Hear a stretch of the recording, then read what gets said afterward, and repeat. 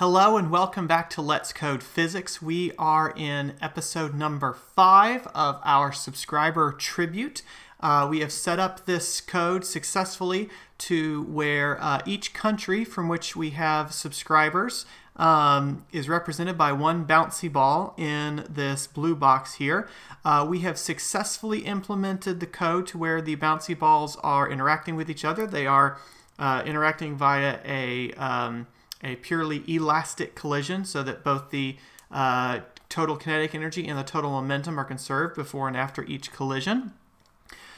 We've also set it up to where the size of each bouncy ball and the mass of each bouncy ball is proportional to the number of subscribers from each country in which we have subscribers. And so this has been great. This is a wonderful little animation. You can download it from the previous video. I always leave a link to all the code that I develop. And you can sit there and watch this for hours. I could personally sit there and watch this for hours. But there's also other sorts of studies that we can do with this. One thing we could look at would be to look at some of the ensemble properties of this box of bouncy balls. The idea is that when you've got many particles, you don't necessarily want to measure velocity of this one and velocity of this one and velocity of this one. You want to sort of measure some averages. You want to get some properties that measure the averages of these things. And that's really what the study of thermodynamics is the study of the average of many particles. So what I'd like to put in today is some calculations to calculate the temperature of this ensemble of particles and the pressure along the walls. That's what you would measure in a gas, for example, would be the temperature and the pressure. We're going to leave volume out of the considerations today. We'll add that in the next episode when we move things to 3D. Okay, so what I can do to, let's think about measuring the temperature first. When we think about temperature, we usually colloquially talk in terms of how hot or cold something is. Physically, what temperature is it's a measure of the average kinetic energy of all the particles in a sample. And that definition right there gives you an idea of why temperature can never go below absolute zero, is because you can't have a negative kinetic energy, therefore you can't have less than absolute zero temperature. That's just sort of the basic definition of absolute zero. So what I can do is I've already got some lines in to calculate the total kinetic energy. We had that in an earlier episode where I was trying to debug an error in the code. So I've actually already got that in place. Basically, within each of the motion, within each pass of the motion loop, we start out with the kinetic energy equal to 0, and I just scroll down here, and I've already got this line here to calculate the kinetic energy. So this is technically calculating the total kinetic energy. Well, actually, it's not doing that yet, so we need to multiply by half. But again, that's just going to multiply everything by a half, so that's just a scale factor. It's not going to change the qualitative behavior. And then technically, if I wanted this to be the average, I should take the kinetic energy value and divide it by the total number of particles. So what I can do is, after I leave the bouncy ball list, actually let's put that into here where I've already got the statement to print the kinetic energy. I can say the kinetic energy is equal to kinetic energy divided by the number of bouncy balls. Actually, let's not call that the kinetic energy. Let's call that the temperature. There we go. So here we've got a calculation of the temperature as just the average kinetic energy. So we've taken each kinetic energy, added them up, and we are dividing by the number of bouncy balls. The basic definition of an average: take the total divided by the number of particles. And then let's have this thing print the kinetic energy. Now, you always want to avoid having a code just print numbers, so you always want to give some kind of label to it. So we're going to say print K equals kinetic energy there. Cool. And then I need so that gets me the temperature. Actually, I want the temperature, not the kinetic energy, don't I? Temp equals temp. And let's get rid of that comment there. There we go. Save. There we go. And actually, I can get rid of this comment too, I suppose. There we go. Save. So that's a pretty straightforward way to get the temperature of the particles. Technically, I need to divide by the Boltzmann constant, and there's probably like a fraction in there or something. But the idea is that it's the temperature is the average kinetic energy up to some constants, right? So any relationship I get for the average kinetic energy is going to be the same type of relationship for the temperature. Now, if I want to keep track of the pressure, so pressure is this idea of force over area, right? So it's when one object strikes another object, it's the amount of force that's imparted divided by the amount of area that they have, that they come into contact with. Well, if I think about it, the pressure that we have going on in this box of bouncy balls is a collision between the particles and the walls. So the way I can think about that is I can only really calculate a pressure whenever there is a collision. Now that's going to be over lots and lots of time. So I'm actually going to calculate that over the course of the entire time. So I'm actually going to start my pressure calculation outside the motion loop. We're going to say pressure equals 0, right? So basically with every collision, it'll add to the pressure, as it were. Okay. So let's do this. So let's think about this.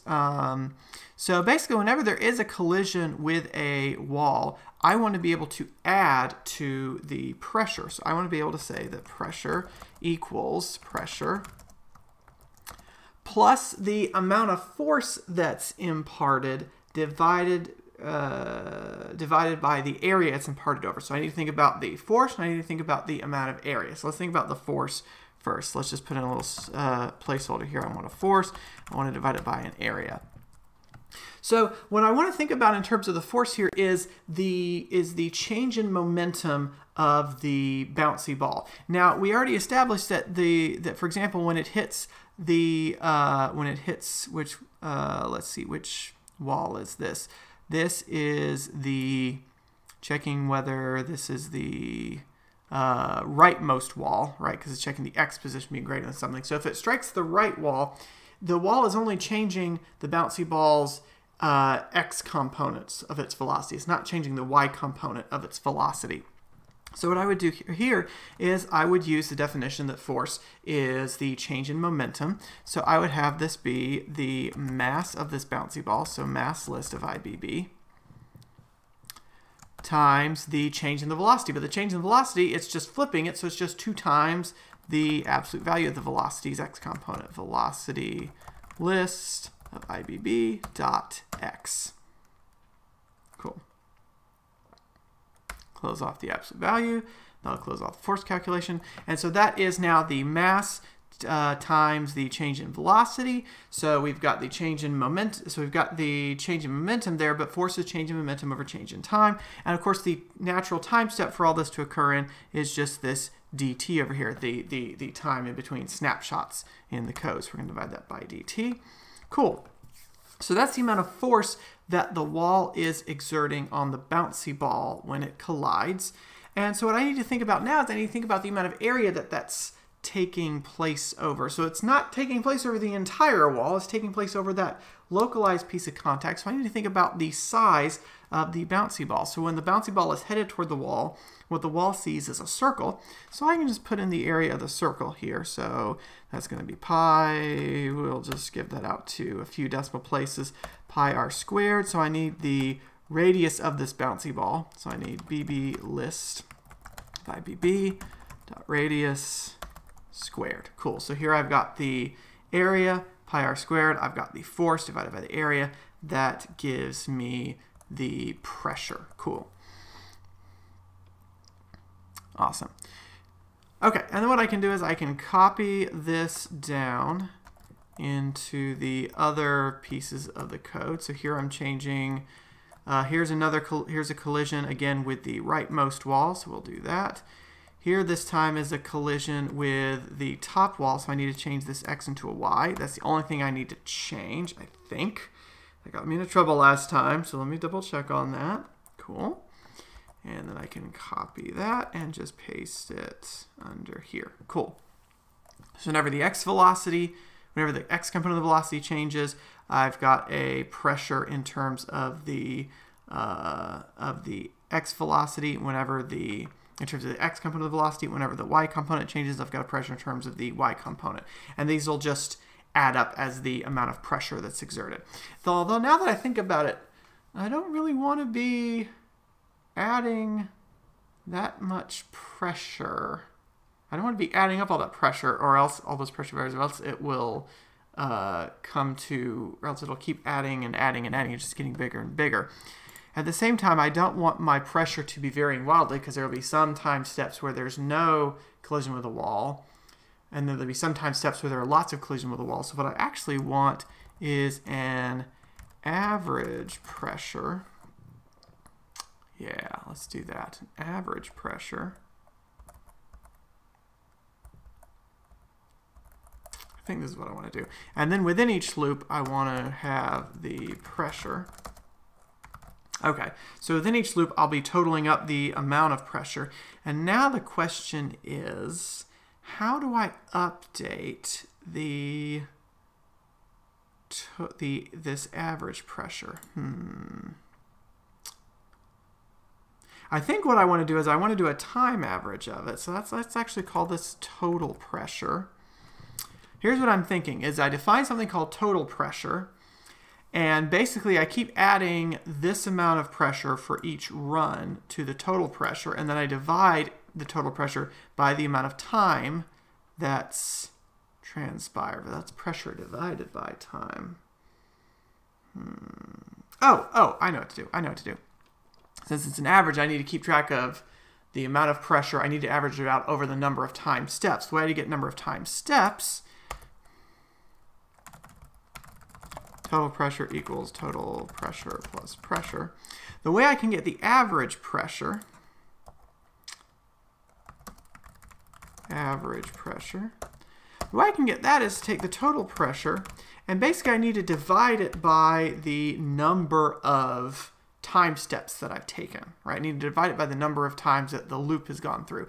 I could do that by simply putting in another counter and counting the number of times the loop has gone through, but another way I could do that, I'm already keeping track of the passage of time. Am I? Let's see, I started with t equals 0. I am not keeping track of the passage of time, am I? Let's see. Collision list. I'm looking for time equals something. dt. No, I'm not. Oops, okay, so I need to put that in. So I need to be updating time. Time equals time plus the time step. Here's what I can do is I can take the total amount of time, divide it by the time step. Because the total amount of time is just 0 plus dt for every single time step. So this little division here will give me the number of time steps. Cool. So this should give me some measure of the average pressure. So let's see if that gives me some kind of stable number. Here we go.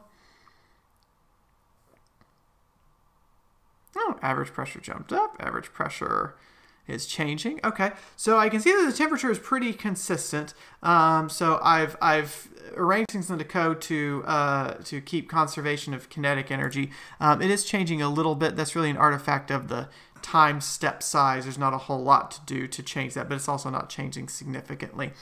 The average pressure seems to also be leveling out. Well, now it's decreasing. You know, as soon as you say something is leveling out, it's going to change, right? The computer hears you saying that, you know. But of course, I've also got a pretty spread out box here. So, you know, these collisions aren't necessarily happening terribly frequently with the wall. So one thing I could do would be to make the box smaller, or I can just let this thing run for long enough to where this thing averages out decently.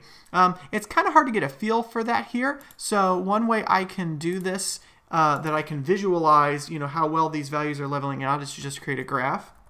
To do that, I have to add a call to visual.graph, because the graphing commands are all separate. And what I'm going to do is here, I'm going to create graphs for pressure and temperature versus time. And I'm actually going to save this under another name just so that I don't mess up my code too much, because we've seen what happens with that. Subscriber bouncy balls, T and P calculations. There we go.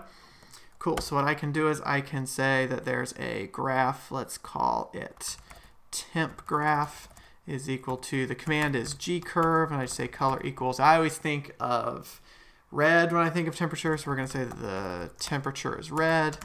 temp graph, not temp graph, I want a pressure graph. Yeah, press graph. There we go. Just so that these two are the same length. Not that that really counts for anything except it's visually pleasing. G-curve, color equals, let's go with color.blue, sure. And then what I can do down below is whenever I calculate these things, yeah, let's go ahead and keep printing them, and let's add to these curves temp graph.plot. You're saying add something that has a position of the time and the temperature. And then I do the same thing with press graph. Press graph to continue. Position equals t comma. I suppose I may as well define a quantity called average pressure equals this thing. AVG pressure, t comma AVG pressure. There we go. Cool. All right. So what this is going to do now is it's going to add another window where it will graph for me the kinetic energy and the pressure. Of course, the pressure starts out at 0 because there haven't been any collisions with the side, and then it's going to jump up. Oh, and I am being a bad physicist. I have graphed temperature and pressure, which have wildly different units and wildly different scales, on the same graph. So that is my bad. That is not good. That is not good practice. So tell you what, let me take a second and I'll look up how to give these things different displays. I'll be right back. Okay, so I have done some searching on ye trusty internet, and I've played around with these display options before, and this has just confirmed to me that I need to be using them more frequently. So what I've done is I've made separate displays, or specifically separate G displays. G display is what you want to use when you're doing a graph. Display is what you want to use when you're creating the animation. Within each one of them, I've specified the title. So for temperature, for pressure, bouncy ball animation, I've also given them different locations within the screen so that you can see them all at once. And lo and behold, to my left is the temperature graph. It's going to remain relatively consistent. Immediately below me is, of course, the animation. So I'm sitting on the animation window now, although now it's zoomed in a little bit. I must have changed the zoom factor or something. Okay, and then of course below me and to my left is the graph of the average pressure. So it does jump up a bit during the beginning, and then it does seem to kind of level off decently here.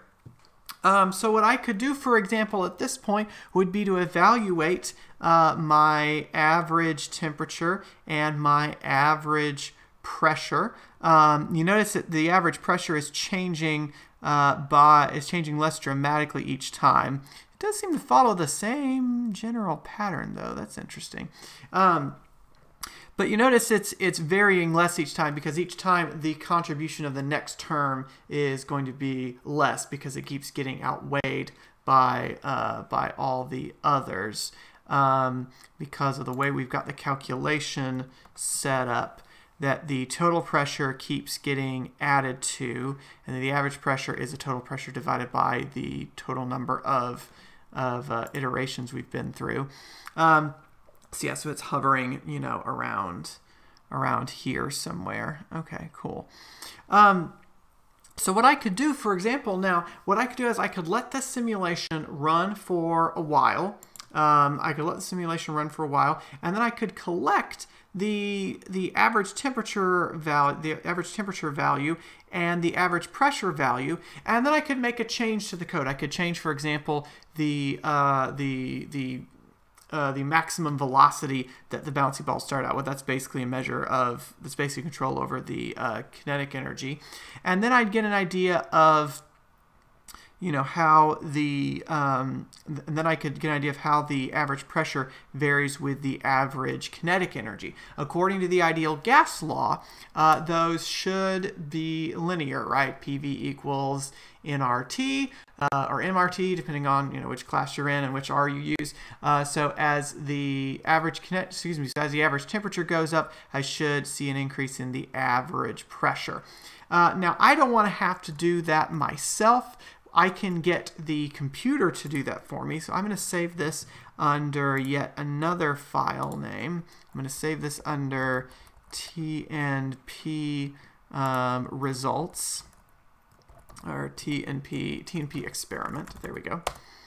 And what I can do is I can get rid of the graphing stuff because I don't necessarily need that. What I want to do is I want to have the computer automatically loop through this stuff for me. So what I can do is the thing that I'm interested in changing, let's see, yeah, that's fine. The thing that I'm interested in changing is this, where did it go? Where do we initialize the velocities? The thing I'm interested in varying is this maximum momentum. So what I want to do is I want to go back up to the beginning here. I don't need to necessarily have this thing change the, I don't necessarily need for this thing to be, you know, reinitializing the masses every time. I do, however, want it to create a new scene each time. So I'm going to cut this and put it down here. Okay. All right. So what I'm going to do is I'm going to set up a new loop where I'm going to change the max momentum. And let's see, how did I start that out? What value did we start with on that one? That one started with a 10. Let's scale that down to a 1. And we're going to have the computer run this for us. We're going to have it do while max underscore momentum is less than or equal to 100. So we are going to be varying this thing quite a bit. Actually, that might be a little low. Let's stick with a minimum of 10. Because basically what I need to figure out is I need to figure out how much time till it's run for. I think I'll let this run till a max time of 10. So basically what I can do here is I can say, well, max momentum is less than or equal to 10. Create a new scene for these things to be displayed in, and now I need to tab everybody in by 1. So I've just selected everything until the end and tabbed everybody in, so that's all part of this while loop. So it's going to create a new animation scene here. Cool. And that can go back up to the corner now because I won't have my graphs anymore. Let's see. We're going to keep the box length the same. I don't need to change anything about that. I have commented this out. So the only thing that's going to change with each run is the maximum momentum. Let's see. The other thing I need to change is while t is less than or equal to 10 seconds. We're going to let this thing run for a computer time of 10 seconds. Let's see, I can up the rate here, although I think it's already high enough to where it won't, it's not going to change any, it's not going to run any faster. Let's see, I have initialized my total pressure, yes. Let's see what I can do down here. Okay, cool. So then at the bottom, I need to increment the max momentum by a little bit. Max momentum equals max momentum. Is that what I called it? Excuse me, 1 second. Hello, Miss Pumpkin. Do you want to be on the video? Do you want to be on the video, sweet girlie? I love you too. You're a sweet darling. I hear you purring. You mind letting Daddy finish this? Thank you. Thank you. Okay, so my cat may be periodically joining us. She's decided to climb up on the desk. What did I call this thing? I called it max underscore momentum. Yes, I did. Okay, let's scroll back down. So max momentum equals max momentum. We're going from 10 to 100, so I may as well just increment by, say, 1. Sure, why not? Okay, cool. And so then what I want it to do is I want, let's see, at the end of each one of these iterations, I want it to, oh, I don't want it to be graphing these. See, I don't need it to print these anymore. So at the end of all of this, I want, let's see, so at the end of each one of these iterations over the max momentum, which actually needs to come in 1. There we go. At the end of each of these, I want this thing to graph, so I do need to create another graph. Let's just call this one GX. I want this thing to graph max underscore momentum, oh wait, no, actually I don't want that, excuse me. Sorry, I'm trying to graph pressure versus temperature, right. So I want this to be average pressure, comma, temperature. There we go. And I know the temperature was declining due to some errors in the code. I'm going to assume that that's going to average out over the course of, 90 runs. So if this thing is a good model for the ideal gas law, then we should get a nice linear relationship out of this. I, of course, need to create my gx.plot here. So I'm going to say gx is, first let's make a display for it. So gx scene is a gdisplay title equals temp. Which one did I put at the end? This is going to be temperature versus pressure. Temp versus pressure. And let's give you an x of 0 and a y of 400. That seemed to work out well last time. And we're going to say gx is equal to a g curve in, let's see, with a color equal to, let's go with red so that shows up nicely. Oh, there is one thing I need to look up, and that is how to delete this display here at the end of the max momentum while loop. Let me just look that up really quick. VPython help. How do I clear a display? Delete. You can delete a display named D with d.delete. Oh, that's easy. So let's go with animScene.delete. Okay, so if I've set this up correctly, which I think I have, I always think I have. I never think I've set it up wrong. Someday I should say I think I've set this up wrong and then just see what happens. So I've set it up to where I create the animation scene here. That's for all the bouncy balls to live in. It's going to be deleted here and then recreated in the next one. That's okay. It just means we'll be clearing it. I've got gxplot with position of pressure, comma, temperature. So this is gx equals a g curve with the color red, and we've got a g display there and a display there. Okay, so if this works, so I'm going to hit run, and we'll watch the first couple of seconds of it. And if this thing runs correctly and I start to get my results, then I am going to either fast forward or just cut. I'm not sure which. But either way, I will spare you having to watch it, loop over this max momentum over and over and over again. And if it does not work, then we'll try a little debugging. And if it's a total disaster, I'll just delete this from the video entirely because I can do that. Okay, and here we go. Okay, so I did find one thing I needed to change. That is, I want this to be a G dots, not a G curve, because a G curve connects the data points. I want those data points to stand out on their own. So let's run the code again. And so this will take a little bit for the first couple of data points display. I just want to run it and make sure that it runs. And like I said, if this thing runs correctly, then I'll cut away and then present you with the results, or I'll do a fast forward and do something funny in front of the camera. I don't know. But while we're waiting for this thing to run, let me tell you a little bit about what to expect on Let's Code Physics in the next few weeks. So we will be wrapping up Season 1 in early December. We'll finish out this series, the Subscriber Tribute, by making this box of bouncy balls 3D, where we'll be able to test the full-fledged ideal gas law with pressure, volume, and temperature. We did successfully get a data point. Hooray. After this series finishes, we'll have one more series this season on simulating planetary orbits, which is always fun. There's lots of neat behavior that you can get out of that, especially if we add in multiple planets to the system. And then we'll do a holiday special around mid-December, and that will close things up for Season 1. Season 2 will premiere sometime late January, early February. I haven't quite decided that yet. I'll make sure to have an announcement video. That'll be some fun and things like that. It'll be great. Okay, so I got my, this is temperature versus pressure. So this thing is coming out, it's linear so far. Well, 2 dots is going to be linear. It's positive linear so far, which is what you'd expect.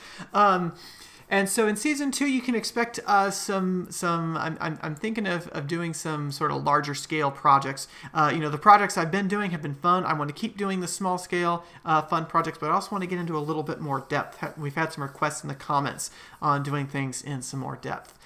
So that's something you can look for in season 2, starting in, like I said, late January, early February, whenever I can, get my act together after winter break.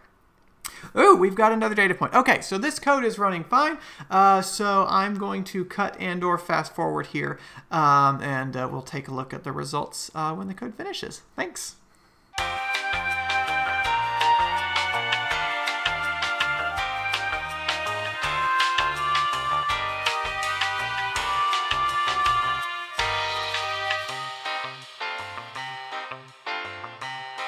Okay, so it's been something like 10 minutes. I just read the prologue to The Eye of the World with dramatic embellishment, and we've only got 14 data points so far. We are waiting for a total of 90. So I'm going to cut the recording here so that this thing can finish itself up, and then we'll come back and talk about the results in a few minutes. I do notice it's mostly linear in this region, although it seems to be tapering off here. I'm thinking that these are either going to turn out to be outliers or this will turn out to be an artifact of the model. Either way, we will come back when this thing is finished. Okay, so the code took about 20 minutes to run. Not too bad. I did go and fold some laundry and wash some dishes and things like that. So I had a productive 20 minutes while all these dots appeared. Again, this is a graph of the temperature versus the pressure. I suppose I can make this full screen. Oh, there we go. I'm covering up a few of the dots here, but that's okay. There is definitely a direct relationship, a correlation between the two. Generally speaking, the higher the average pressure, the higher the temperature is. So there's a lot of variation to it. That's to be expected to some degree based on the fact that these, the velocity distribution is randomized. It's also to be expected, based on the fact that we're not calculating pressure as a nice smooth quantity, but we're calculating it over in little steps.